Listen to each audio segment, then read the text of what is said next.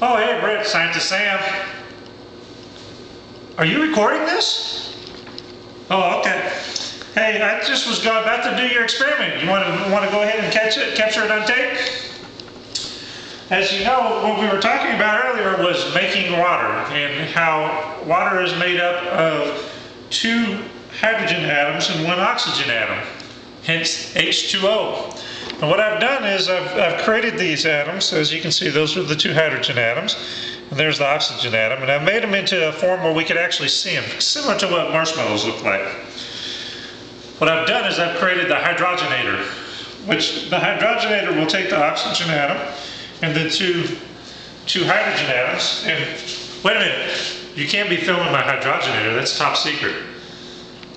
Okay, so what I'll do is I'll put the atoms in the hydrogenator, and then we turn on the hydrogenator,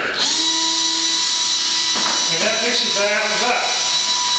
And it takes it through the centrifuge, the atoms get combined.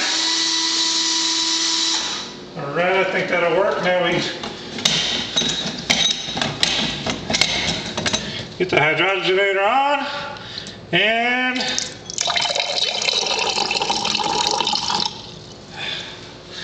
there we go. As you can see, if you take the 2 hydrogen and the oxygen atoms, you get some high quality H2O. Now, for those of you that didn't follow Britt's experiment, what was going on is if you imagine these seashells as hydrogen and oxygen. Oxygen has an outer shell that's missing 2 valence electrons.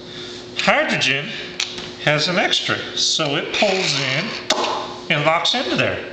But if it was just 1, we still wouldn't have it, because we still have an extra out here. And so as Britt has pointed out, it comes in. So you have H2O.